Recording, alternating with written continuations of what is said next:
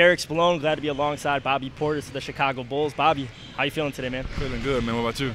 Doing well, man. I appreciate you taking the time out and just first and foremost here at your basketball camp. Pretty good turnout, man. What has this experience been like for you thus far and just having the opportunity to give back to the kids? It's always fun, man, to come back and give back to the communities. You know, I have these camps back home as well. It's my first time doing it in this area in Chicago. But, you know, it's fun, though, you know, to see the kids, see their smiles on their face, and you know, see them in here working as hard as they can. So, you know, I have a blast every time I do it. And how neat is it now to have that impact not only in Illinois, or excuse me, not only in your hometown in Little Rock, but also here in Illinois? It's fun, man. You know, just come in here and, you know, work with the kids and, you know, see them coming here working so hard to, you know, get better at basketball. You know, that's always been my dream, to give back to kids, and, you know, it's paying off now.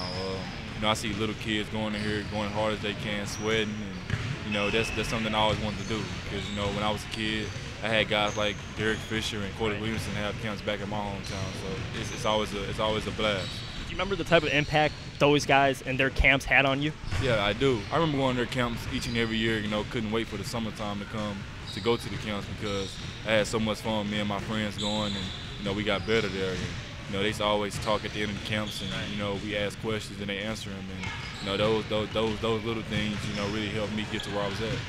And as someone growing up who had a dream of becoming a professional athlete and achieve that goal, what is your message to the youth when it comes down to setting goals and taking steps towards achieving their goals? Yeah, you know, just always plan ahead. Always write your goals down to achieve them. That's something that I really started doing probably around my 9th grade year in high school.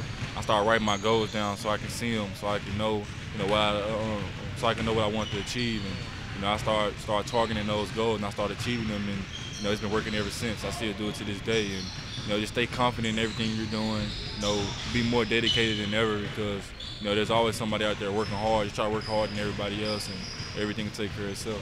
Is there a biggest life lesson that you've learned through your respective experiences up to this point in your life and in your career? Yeah, you know, just being patient. Everything doesn't really come, you know, at one step in life. Everything takes time. You know, you have to be patient in this game of basketball because, you know, obviously everybody's journey is going to be different. You know, some player might get drafted hard, some player might, you know, be better than you at a certain given time. But you know, if you just stay patient, you know, believe in your craft, work at your craft, and you know, work as hard as you can, and you know, trust in God, and everything will come full circle.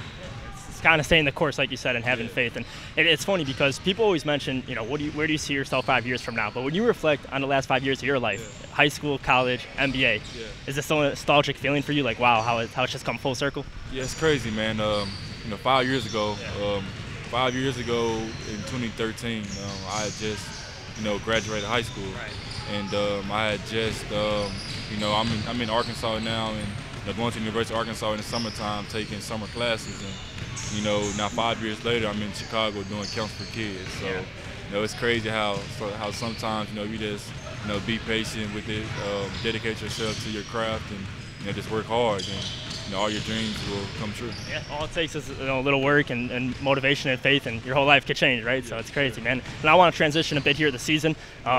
Very young, up-and-coming, exciting team. I know a couple of new acquisitions over the offseason and during the draft. What are your expectations this year? Big expectations. You know, obviously, you know, we want to be a playoff team this year. You know, we feel as though the East is wide open, and we feel like that we can be in that mix of the playoff team.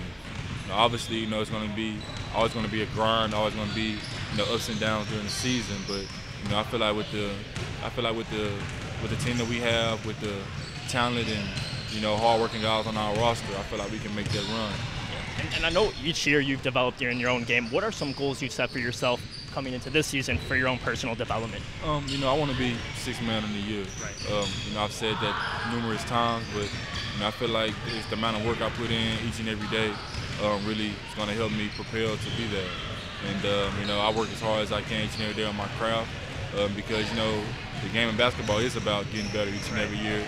It's about trending in the right direction, and you know, I feel like each and every year I've shown that. So, you know, I feel like that's one of my goals this year individually. But you know, like I said, team goals, I want to be in the playoffs. I got my first taste of playoff basketball my second season, and I want to get back to that. There's no doubt about it with your guys' work ethic. I'm sure it'll come right around the corner, man. And before we let you go, I got to ask, aside from basketball, what's one thing about Bobby Portis that not many people know that you can share with us, maybe a special hobby or interest aside from the game? You know, I love bowling. Bowling has been one of my biggest hobbies, you know, for about 8-9 years now.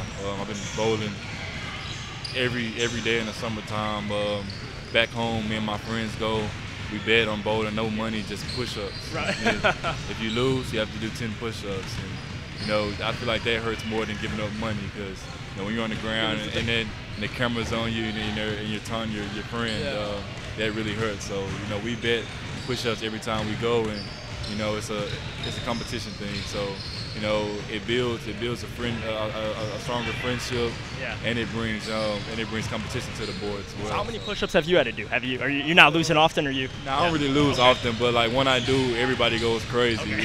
Everybody records me. Everybody records me. So it's fun though. Yeah, that's sweet. Have you got a 300 game, or what's your closest? My closest I have is 263. Okay. Wow. And you know, it was crazy. I have to screenshot of my phone, because you know, I went nuts that game. I had like 7 strikes in a row, starting off, and then I got too happy and I messed it up. Man, that's still very impressive though. 263. That's hard to get to in general, man. So 7 strikes in a row is pretty incredible, man. So I'm sure you'll get there soon enough. But sure. hey, man. But Derek, Spallone, Bobby Portis, I really appreciate your time, man. Thank you. Thank you.